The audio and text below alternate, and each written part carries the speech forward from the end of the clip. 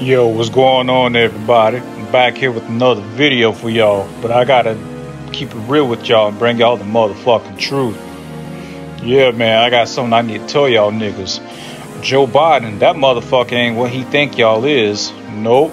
That man's a fucking con artist. You know why? He's a fucking con artist. Yeah, I hope I said that shit right. I don't give a fuck. Shit. Man, Joe Biden, he's from Bompton. Man, you know why he's so hard on black people? Because he was born and raised around the motherfuckers. That's right. Joe Biden is a treetop Piru. He's from Bompton. He's been slinging that iron.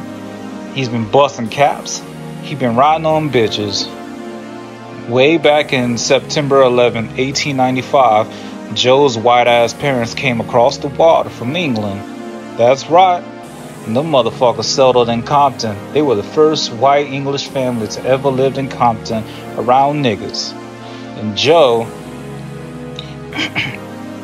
always wanted to do something to help his people out.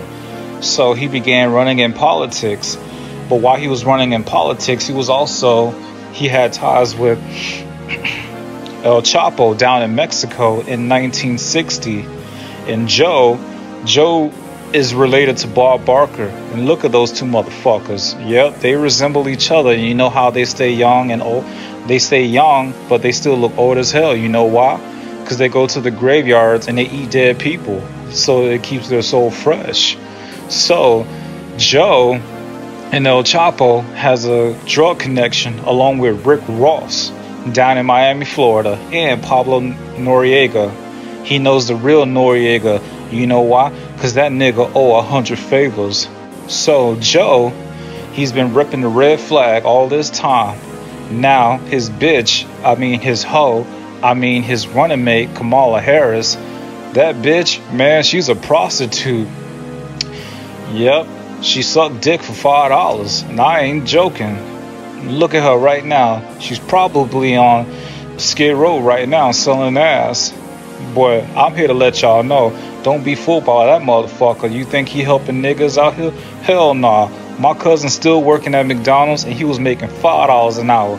Now he's making $4.25 because Joe Biden took the extra 75 cents. That's right. Joe's a motherfucker. And he's planning on getting Suge Knight out of prison. And he wants Suge Knight to run for president too after he wins this election. But I don't know, man. Donald, my nigga, you may want to step your game up or take out Joe, because Joe's going to be riding and throwing bows on these hoes. And I saw Joe last night rolling up in the club on dubs, throwing up ones in the club saying, nigga, what?